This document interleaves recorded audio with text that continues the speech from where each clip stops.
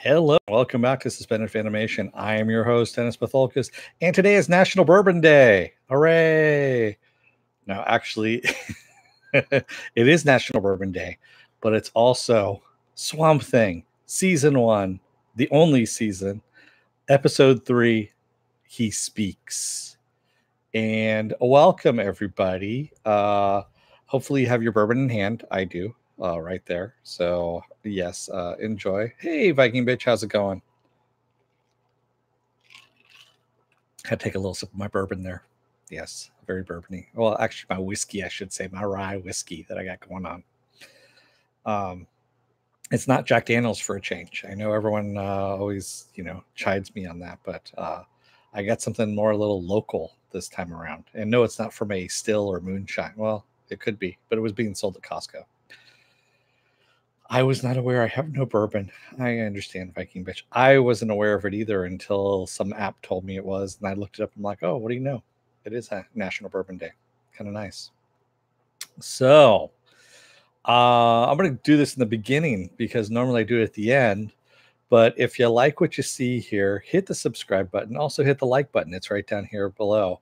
If you don't like it, you can hit the dislike button. I just asked you to go down below in the comment section. Tell me what it is you don't like. Give me some constructive criticism. None of this you suck or you're ugly or you smell funny, which I don't know how you're smelling me through the fucking computer. But hey, that's your own thing. Just give me some constructive criticism. There we go. And dang, and here I am with gin. Hold on, I'll be right back. Going for the bourbon. You shouldn't mix your colors. You know that, Penn Farm girl. You really shouldn't do that. Hey, Joe. How's it going? I saw that you were in here earlier. Yes.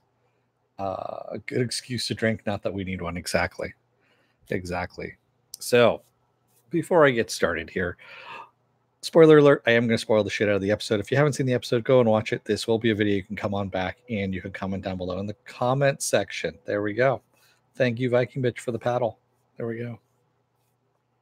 And yes, I'm going to say that forever, pretty much, Viking bitch, and probably going to thank you forever for that, for the paddle. So, well, season 1, episode 3. It was pretty damn good. It wasn't bad.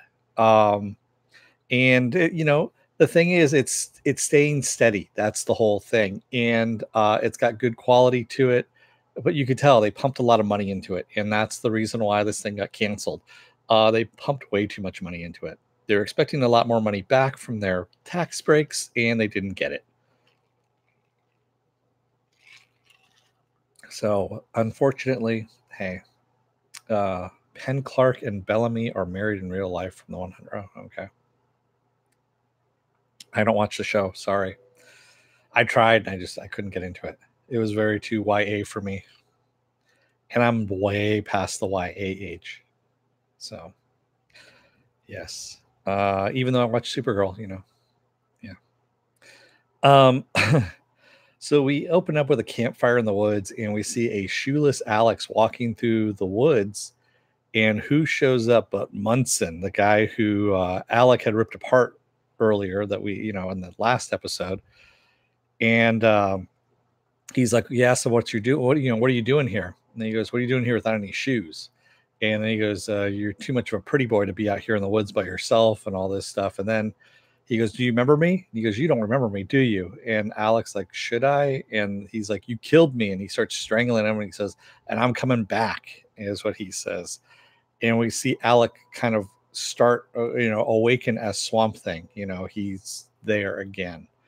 And so this is all in his head, of course, at this point in time. And we start seeing him trudge off into the swamp. And we see the swamp start actually pulling the pieces of Munson back together again. And we see his hand clench, his severed hand kind of clench.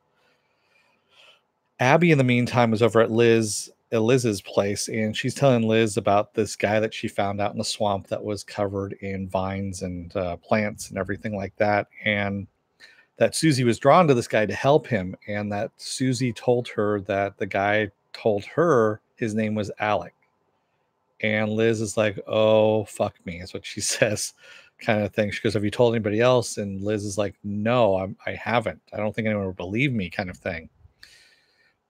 And she looks down at her phone and goes, oh shit, I gotta go. And she goes to the hospital, and the CDC has called in another team, specifically her supervisor, Eli, who we saw just a little bit of in the first episode, was kind of a dick. And he actually is a big dick, pretty much.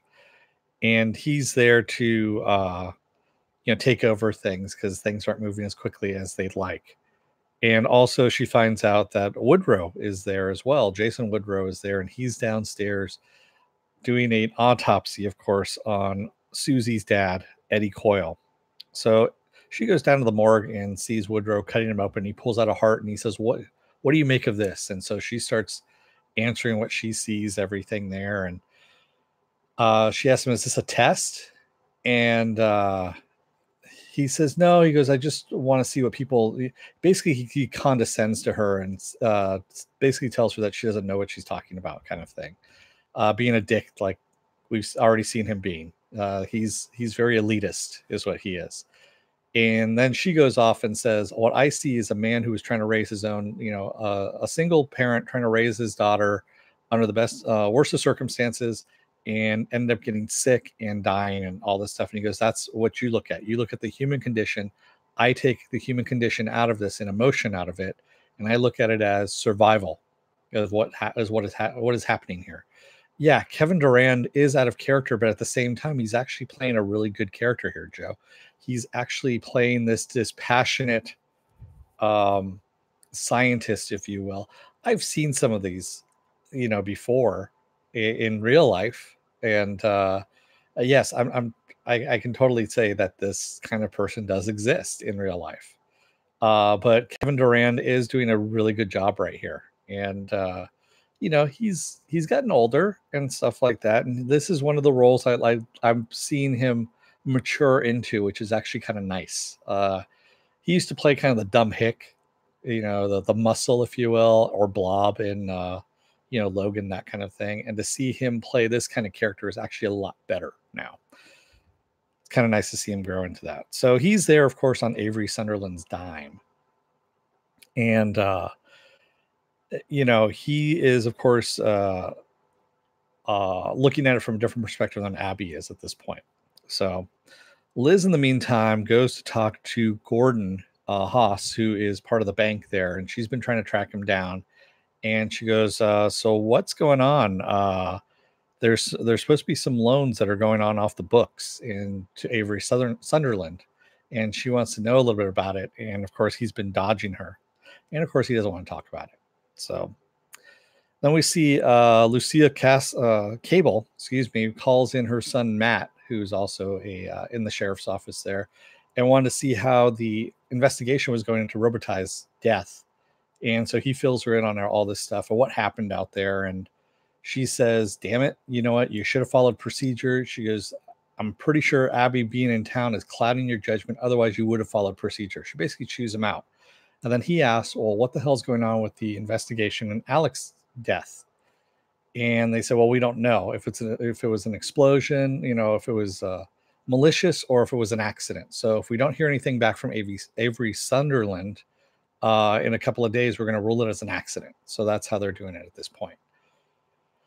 Viking Bitch says this show could have been a real career booster for lots of older actors had it lasted. Hopefully this will look good on the resume. Yeah, I mean, I agree with you, Viking Bitch. This is actually a really good showcase of actors that have been around before, all these character actors that are getting a good a different take on things, if you will. Kevin Durand, the guy who's playing Avery Sunderland, Virginia Madsen, who's in there, Jennifer Beals, even Ian Ziering. All these people are actually having really good roles in this thing, and they're all accomplished actors. They have been in different things. Well, not maybe Ian Ziering. He's been in some really bad shit. This is kind of redeeming him a little bit more, but there's a lot of Patton, exactly. Thank you, Joker. So yeah, it's very good for them. And at the same time, it's very bad that this has been canceled, because this was something that was meaty, something that had some teeth to it, and no pun intended on that. But the material is actually fairly dense and is actually really good. Are you disparaging the genius of Sharknado? Which one? 1, 2, 3, 4, or 5? Has 5 come out yet? Yeah, I didn't watch. I think I watched a bit of the first Sharknado, and I was like, "Oh my god, no! I can't do this. Yeah, I can't do this to myself." So Abby checks in on Susie to find out, how she's doing, and Harlan had been up all night with her. We find out, and she goes to go check on Harlan, and she turns him around in the chair, and he's got the green crap going on him. He's sick, and he apologizes to her. He goes, "Yeah, I know I'm not supposed to get sick," kind of thing, but it happened. And he starts coughing up green shit and then convulses and goes to the floor. So she calls a code blue. They bring in the crash pads, and Eli runs in and basically yells at her to get away. So yeah. So Abby decides at this point that she's going to break into Alex's lab, the lab that's been cordoned off by the police, and find out what the hell he found out. And so she goes out to the docks with Liz and her girlfriend Margot and jumps on a skiff and takes off. And Liz actually tells Margot, she goes, "If you see any pieces of Alex's boat out there, just kind of keep an eye out if you're out at Skeeter's Cove. If you see any piece of the boat, let me know." And she goes, "Okay, well, yeah, I will. I'll take a look at it." Which, of course, we know she is going to find it because that's, your characters wouldn't mention if it's not going to be part of the plot. So we see a hunter out in the woods, and he's hunting for boar at this point, and he hears loud squealing going on and goes to investigate. And he sees this dead boar with all these insects all over it. And he turns around just in time to see Munson, whose body is pieced back together, shambling up behind him, and his mouth opens up and all these insects come flying out straight into that guy's mouth. So we know that he's dead at this point. Woodrow, in the meantime, is telling his wife about the mutation and that it's not just the accelerant, but something about the land itself, the swamp itself, that's adding to it. And she's taking some pills at the time, and she's actually agreeing with him and saying, well, maybe it's this, maybe it's that. And then she looks back down and she goes, "Honey, where are my pills? My pills I just put out here on the countertop." And he goes and says, "You just took them." And we find out that her memory is failing. So she has some kind of disease, possibly Alzheimer's, where she is starting to forget things. And this is what's pushing him, is to find a cure for what's going on to her as well. Viking Bitch, does Swamp Thing speak in the comics? I wasn't expecting to be able to speak. Yes, he does. He does speak in the comics. So, and yes, the 80s Swamp Thing movie with Adrienne Barbeau is fucking awesome. Louis, I can't remember his name now. The guy who played the villain. He is awesome in it. He is absolutely, he chews up scenery like you would not believe, and it's one of the best movies. I haven't seen it in a long time. I'm probably looking at it with nostalgia most likely, but it was still a lot of fun. It was a really fun movie. It was a lot better than it had to be. So yes. So Avery, in the meantime, tells Maria that Abby should be gone soon, that she'll be back to her old self, and she goes, "Well, that's just it. I am back to my old self." And she says, "I've been faking this for 14 years. I've been trying to force myself to be somebody that I'm not." She goes, "But I'm coming back to my old self now at this point." And before they can get into it further, Gordon Haas has shown up unexpectedly and unannounced and is not going to leave. He wants to talk to Avery. And so he comes to Avery and tells him, "You know what, the bank's asking questions. I can't cover for you anymore. You need to have the money back in 24 hours or else," kind of thing. And he leaves, which of course pisses off Avery to no end. Abby, in the meantime, breaks into Alex's lab and starts looking around and finds Alex's research notes. And as she's reading, we see these insects start scurrying across the, massive insects start scurrying across the ground towards her, or across the floor. Lucia, in the meantime, visits Avery to question him about Alec and who he knew and who he hung around with, all that kind of stuff. And he kind of gives him a song and dance, gives her a song and dance that, oh, you know what? He was just some guy that I hired. he just kind of blows her off. And then he goes, "You're looking good. You're looking really good." And she goes, "Yeah, I know. And you say this every time that Maria cuts you off," kind of thing. And just as they're moving in to kiss, we see that they've been fooling around, that kind of stuff. There's a noise, and she goes, "Jesus Christ, is Maria still here?" And he says, "Yeah, she's in the house, but she never comes down after dinner." And she's like, "Screw this, I'm out of here." So Lucia leaves. Maria watches her from the upper window leave, and as she's in the bathroom, putting away some jewelry, we see Shauna in the mirror, and she says, "Hello, mother." And the mirror cracks. We see the mirror crack, and she says, "Do you think that father's been faithful to you all this time? He hasn't been faithful to you. Why does he keep you around? Maybe it's for something else." Yeah, her demon daughter, exactly. Shauna is her demon daughter. Well, her spirit of her daughter, if you will. We don't know what's going on now with this. And she tells her to shut up, shut up. She covers over her ears, and Shauna disappears. So Abby, in the meantime, is in the lab remembering her first drink with Alec, because she finds the bottle of whiskey. National Bourbon Day. There you go. And just as she's kind of remembering all this stuff, that's when she starts noticing the insects, and she starts stomping on the insects a little bit. And there's a storm that's brewing outside. We see lightning and some rain, and there's thumping going on all around the lab. So like the walls are thumping, the wall, the ceiling, all that kind of stuff. So she looks back over at the window, and she sees a face in the window, and then the window crashes open, and who comes in but Munson, a reanimated Munson, and asks in a kind of a dead voice, "Where is he?" And she looks at him and is like, "What the hell?" And as he approaches her, and insects are flying off him, she lights up a flare and holds it towards him. And he backs off a little bit, but he's going to go for her. Just then, the floorboards explode. Up comes Swamp Thing, Alec, if you will. And he tells Munson to leave her, is what he says. And she moves in around behind Alec and moves around the back of Munson, if you will, and grabs an axe and hits him in the back with it, which he just shrugs off. And as he turns to face her, he turns back again to face Swamp Thing and goes for him, and then gets thrown against the wall. And then is kind of mewling afterwards. He's just laying there on the ground, kind of scared of him. And Swamp Thing reaches out and touches him, and has another flash to that memory of the guy telling him that he's going to kill him. And he tells the swamp, "Let him go. It's time to let him go." And we see the insects kind of fly off of him, and then his body kind of falls apart and turns to ooze too at the same time. Yeah, it was kind of really weird how he melted. It was cool and also creepy at the same time. But she ends up talking to him and saying that Susie said that you were Alec, Holland. And she goes, "Do you remember what happened?" And he says, "Yes, burning. I felt burning," is what he says. And then he starts remembering who he was, and he reaches out and touches her hair like he did when they were in the lab there, when they were having their little night there together. Well, not night, just when they were just hanging out, really.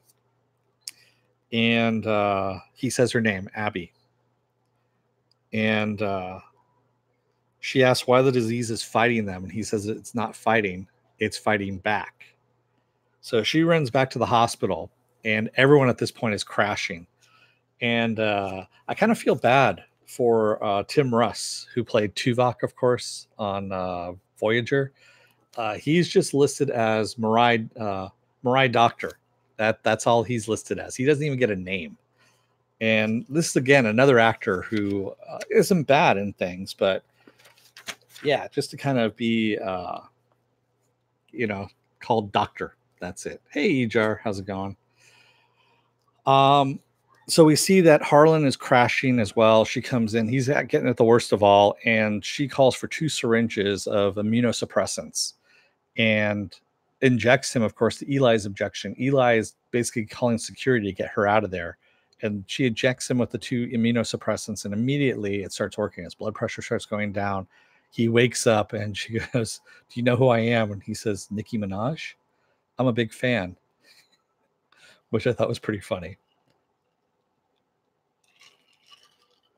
So she has it administered to all the patients. And of course, all the patients start waking up from their little comas there.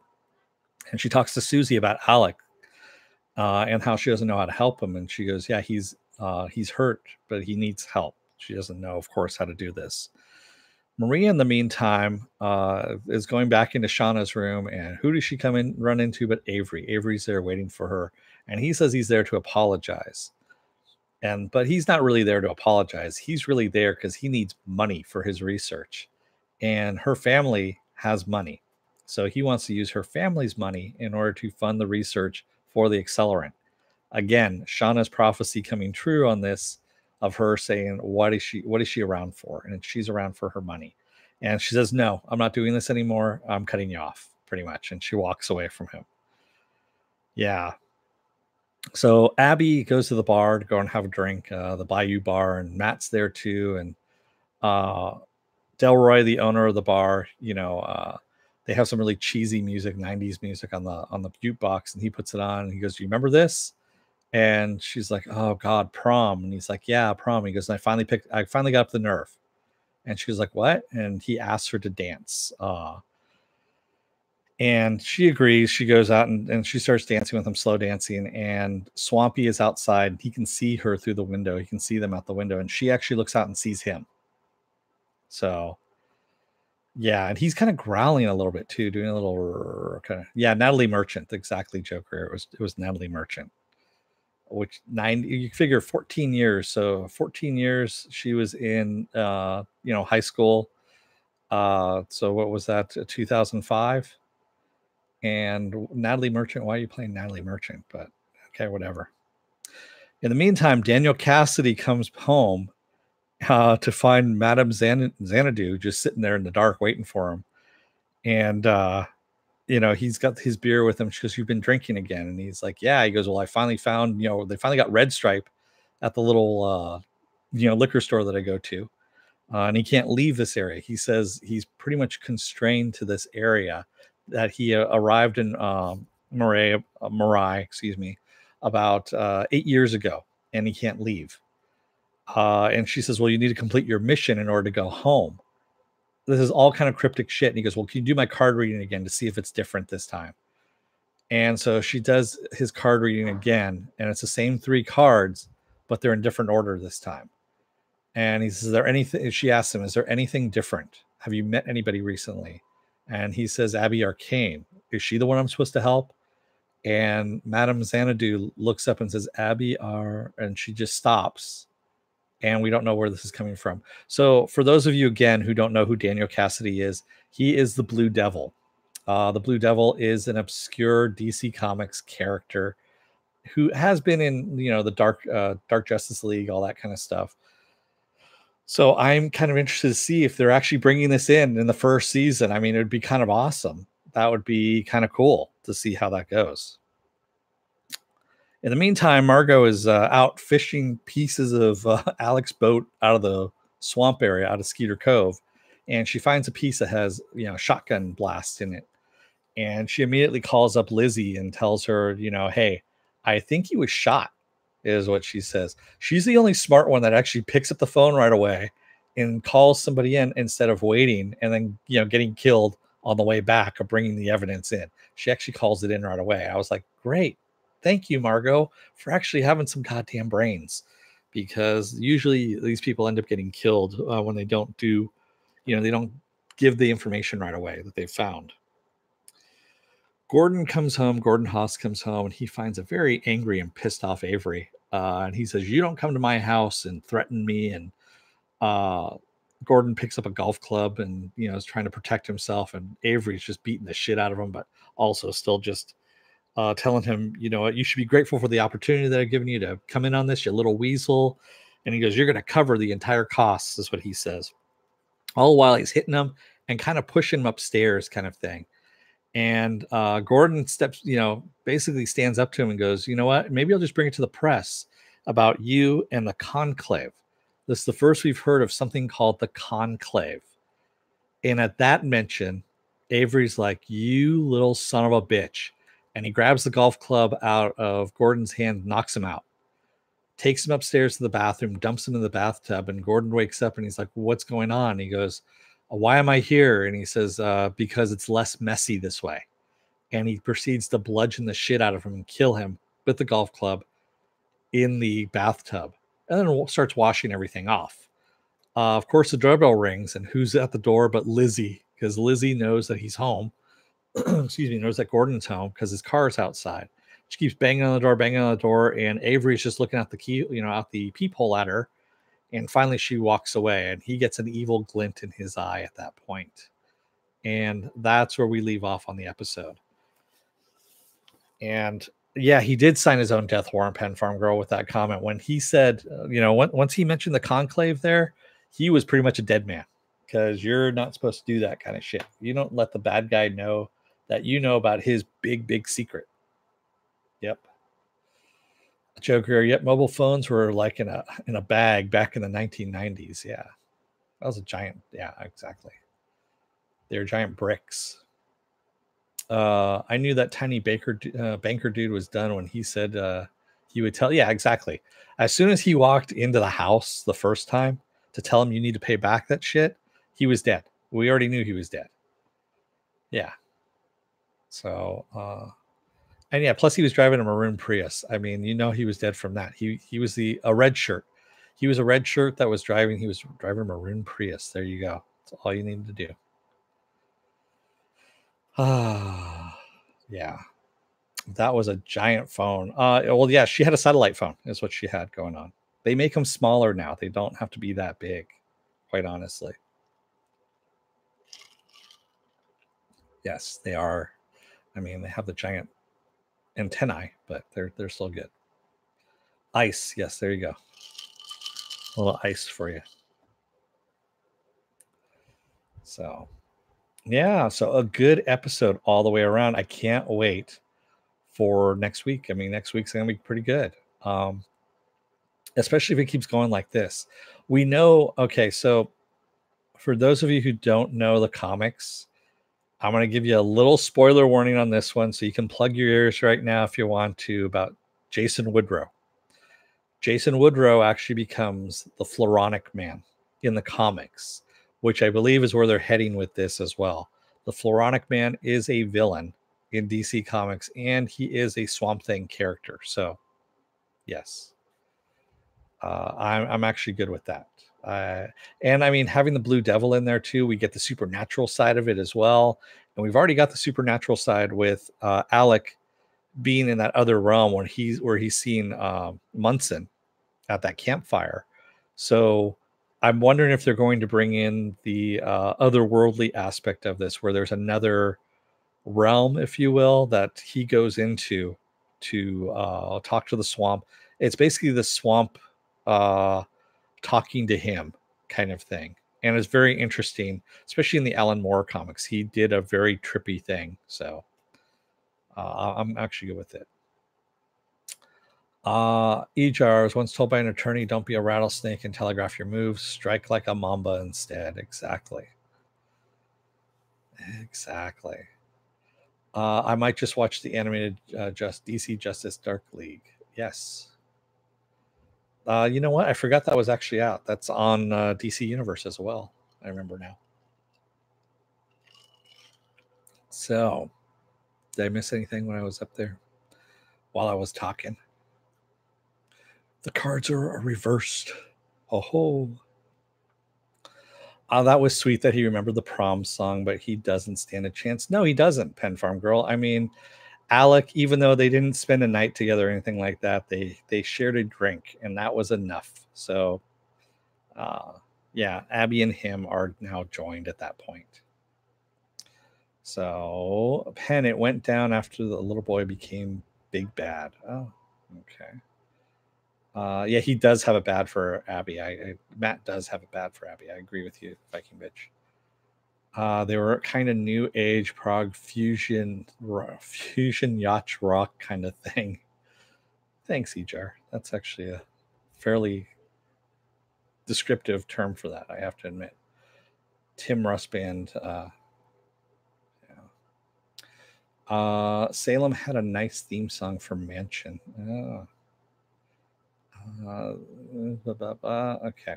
Penn Farm Girl, unfortunately, I did. They told us to tune in at work to help the ratings, and after the first episode, they never mentioned it again. I don't think they knew what the content was. What was that? Oh, okay. I don't know what you're talking about. Let's see here. I don't know if the Batman and Teenage Mutant. I heard it's good. A friend of mine who's really into the Teenage Mutant Ninja Turtles liked it a lot. I'm gonna wait till it comes out on like Netflix or DC Universe if it's still around by that point. So it's not on the universe, not yet. It's not on DC Universe. So nice. So if you like what you see here, hit the subscribe button. Also hit the like button. If you're still on the fence about joining up, you're going to see a video that pops up here. The video is actually taken from all the stuff that you watch on YouTube. They know of all the nasty videos that you're watching here. There's no porn on here, but you know, it's close to it. And they're going to take the algorithms from all that stuff you're watching, pluck a video from my vast video library that's close to whatever you're watching, and they're going to put it up here just for you. Over here is going to be my last video that I just did, which was iZombie. That'll be up here for you to take a look at as well. So, yes, tomorrow is going to be Saturday Morning Blast Off. Saturday Morning Blast Off is where I take the genre news of the week, talk about all of that, and any of the genre stuff you guys want to talk about. And that is at 10:30 a.m. Pacific Standard Time.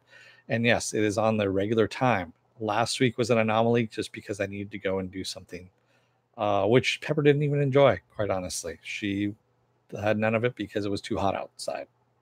She was looking for shade and she didn't want to sniff any dog butts or anything like that. Excuse me. So, also, if you want to see what's going to be on my channel next, you can go to my website, suspenderfanimation.com, and you'll see the schedule up there. I repopulate that schedule every week, but it pretty much stays the same. Monday, of course, is going to be The Tick. It's the final episode, or the final episode on Amazon anyway, of season 2 of The Tick. And then, of course, the week after is going to be Legion. Legion season 3 starts on the 24th. Tuesday I'm off. Wednesday is Krypton. We're doing Krypton here, and it's going to be episode 2, and it's actually pretty good so far. It's a lot of fun. So come and take a look at that. Thursday is iZombie. Friday, of course, is Swamp Thing, and of course, Saturday is Saturday Morning Blast Off. If you want to know when I'm going to be on live next, you can hit the bell down below here, and the bell will give you any notifications of when I'm on live. If you already hit the bell, don't hit it again. It will unclick it. You can go into the bell settings and get as many or as little notifications as you want from me. So I also have the schedule up on Facebook, on my Facebook page. I also have a Twitter. I also have an Instagram. The Instagram will become lively during Comic-Con, which is in a scant couple of weeks here. Actually, in about a month is really what Comic-Con is. And let's see what else. I also have a Patreon as well, and I don't have the tiers set up as of yet, but you can go and take a look at the Patreon page there. So, with that said, there's a lot of things going on here. Ooh, anomaly, such a science fiction word. It's actually a science word, Slurmy. Anomaly. That means we don't know what the fuck it is, but it's kind of fascinating. Dennis is everywhere on the interwebs. I'm everywhere yet nowhere. I am the alpha and the omega. Oh, there we go. And have all those religious rights groups picketing me now at this point. I am so excited about Legion. Twitter has been teasing me with sneak peeks. Yeah, I've been avoiding those sneak peeks, Viking bitch, exactly for that reason. I don't want to be tainted by anything, and I just want to come into it fresh, quite honestly. I want to take a look at the last couple episodes of last season before I start again, but yeah, I think that's going to be it. And just so you guys know, I have been watching Good Omens. I'm probably not going to do a review of it because I'm not liking it. It's like a. Does anyone remember Beatlemania, where they had some guys that look like the Beatles that were performing Beatles songs, but they weren't that good. And yeah, where they kept trying to push it because they wanted to push more money through things. This kind of reminds me of Monty Python, but with none of the original actors and none of the original writers. And it's kind of in the same vein, but yeah, it just isn't doing it for me. I literally fell asleep really, really hard during the third episode, about middle of the third episode. I'm gonna stick through it till the end, Stormy. I mean, I'll watch it and get through it. It's fun. I mean, the only thing that made me laugh, quite honestly, out of all the 3 episodes that I saw, was Shem the unicorn. He's running away. You've got one last. You got one anyway. That was the only thing that made me laugh in the entire thing so far. Everything else, I was like, okay. Is due to this production or the book? No, it's just it's a poor imitation of Monty Python is really what it is. I see where it came from. That's where its roots are. Its roots are in Monty Python. Monty Python sketches, things like that. It's the same kind of humor. It's the same kind of dryness, if you will, but it's not done as well. It's fine. I mean, if you've never seen Monty Python before, it's great. But I've seen enough Monty Python in my life that it just doesn't float my boat. And I mean, the leads are perfectly capable people. It's fine. I tried reading the book. I actually have the book someplace around, maybe behind me or in the bedroom. I don't remember. I have another bookshelf in the bedroom, so yeah, it's yeah. And I didn't get through that either. But then again, I'm not a big fan of Neil Gaiman. So there you go. Yeah, I know. Sometimes I buck the trend on things there, Joe Greer. And I know people question, my geek card and all that kind of stuff just because I don't like things. It's like, hey, as I say to everybody else, everyone has a difference of opinion on things. If you don't like it, you don't like it. It doesn't do it for you. It happens. That's why we're all different. That's why we all like different things. So I see how you are, Dennis, what Viking Bitch says. Yeah, I am. So isn't there the 20th anniversary or something coming up here? Exactly, Joker. Variety is the spice of life. We won't question the geek card on this. Now, Supergirl. Yeah, Supergirl, you guys can question all you want on that one. I don't love it. I just kind of like some of the things on that. No, you're right to question me on that one, Pen Farm Girl. I mean, by all rights, I should be hating that thing, and I don't. There's some stuff in there that is okay with me, that I like.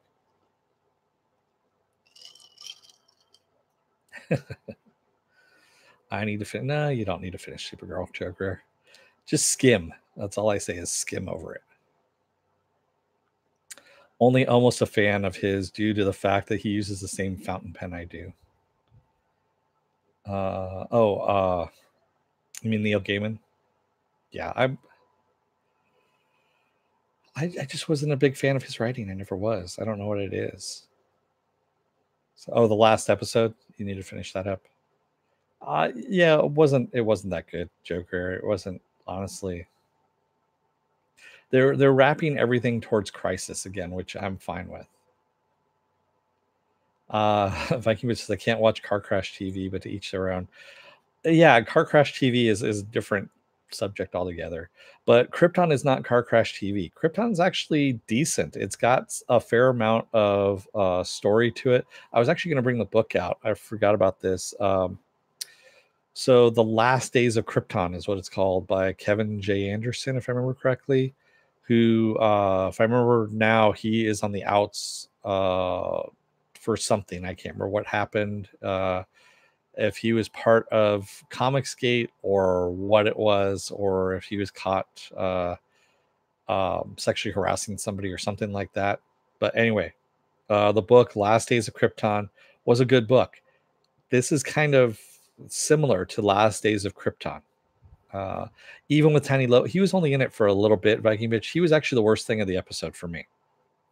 Someone actually said, I thought the accent that he had was Australian, and someone said no, it was Irish, and I'm like, that didn't sound like Irish at all. It sounded Australian to me.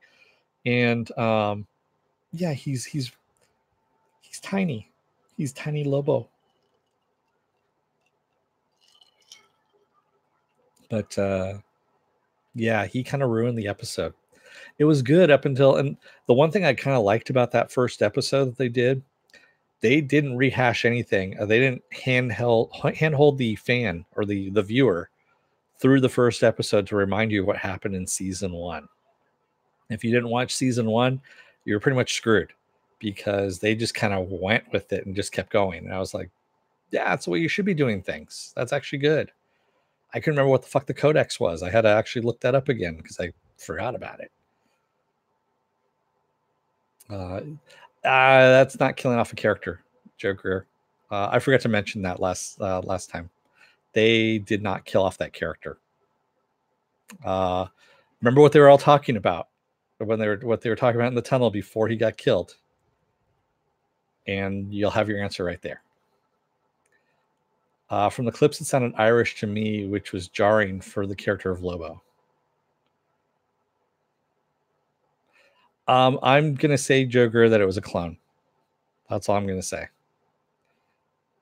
Yeah, it was a clone. That's all I'm gonna say. Because it seemed a little too set up, and Lita was already talking about that it was something that she had set up. So wasn't him. Yeah. Ejar says, I got pushed out of the audience for the CW shows by their poor choice in writing and villain victim selections. I'm tired of their laziness. Ejar, so it's kind of funny you should mention that, because the same writers, producers, and all that stuff are the same guys that are actually doing this DC Universe stuff. So, yeah, Greg Berlanti is the executive producer on Swamp Thing, Doom Patrol, Titans. He is also, all their special effects are all running through the same houses that are doing the special effects for all the CW shows. They are still doing all those effects. They're just pumping more money into the ones on DC Universe than they are on the CW shows.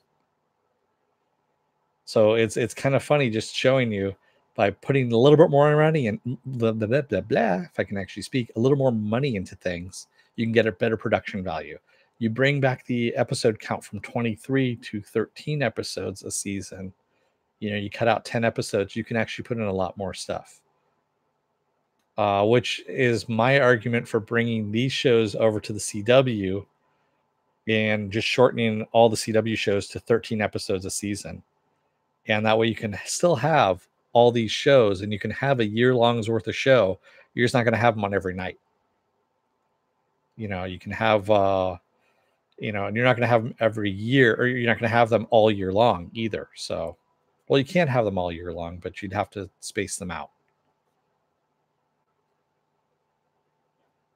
Just trying to give these a chance before blowing them off. CW After Dark on the DC Universe. Oh, yeah.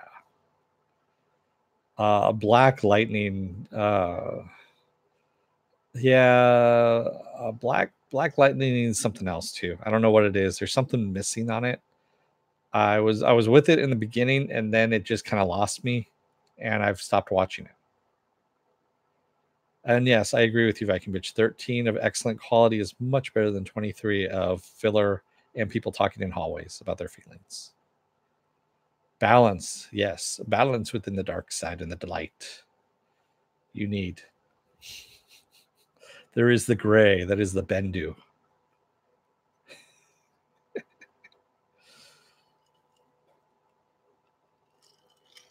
Seriously, they need to bring the Bendu into the Star Wars universe, the movies. That's what they really should have done. Is they should have brought the Bendu in and had the. I know I'm switching gears. I'm going over to Star Wars at this point, but hey, fuck it. They really need to bring the Bendu in and have the middle of the road, neither light nor dark, but the middle, and that is where you needed to go with these movies, especially if you're going to have Luke getting rid of the Jedi Order at that point. Yeah. And it's not even grade Jedi. They're not Jedis. They are just Force users at that point. As he called himself the Bendu, that's what he was. The Bendu are the middle of the road. Do you read the Star? I don't read the Star Wars books, Joker. Sorry. I was actually in the middle of Aftermath, and I think I've put it off like 8 months ago. It's still sitting in the trunk of my car. It's being rolled around left and right. Looks like crap right now. It's all dog-eared. Hey, Mr. Roboto, you came in just at the end. So, but yeah, we could talk about that tomorrow on Saturday Morning Blast Off. Hey, maybe we will. We'll talk a little bit about Star Wars. How about that? Yeah, he does have a knack for showing up right at the end. Okay, fine. Almost kind of sort of Jedi-like. Yeah, the whole thing where they found, if you go back into Rebels and you see the temple that that they found, or that has the nexus, you know, those nexus points, the roadways and all that kind of stuff, the crossroads, if you will. There was a story that was on the outside of the temple itself about a father, a sister, and a brother, and it's all the story about the first Force users. And the father is the middle of the road, the sister was the light, the brother was the dark. He was the Sith. So that was the whole thing, and that's what they should have run with in the movies, quite honestly. But J.J. Abrams, with his ADHD, who didn't have a script, didn't have a plan in place, so no, they shouldn't have gone 5,000 years before Episode 4. Yeah, that was like 5,000 years before Episode 4, exactly. HR, you're right. I used to read the Star Trek books. Best one was when Spock goes back and appears on Here Comes the Brides. No kidding. Oh my God. Wow. Yeah. Yeah. Less said about that, the better. So, with that said, take a look at the videos up here. Hit the subscribe button. Hit the like button. I'm going to let you guys go. Thank you, everybody who joined me tonight in the chat. Slurmy Scott, Ejar, Joker the Third, Mr. Roboto, Viking Bitch, Pen Farm Girl. Who else did I have in here? I believe that's everybody who came in. And you who have stuck around this long, if you've stuck around this long to take a look at the video, thank you for joining. Again, if you're still on the fence about joining, take a look at the video up here. Hit the subscribe button, hit the like button. I will see you tomorrow morning at 10:30 a.m. Pacific Standard Time for Saturday Morning Blast Off. Until then, don't let the door hit your ass on the way out. Otherwise, you may end up asking out your prom date 14 years later just because you're too much of a chicken shit to do it, beforehand. Anyway, good night, everybody.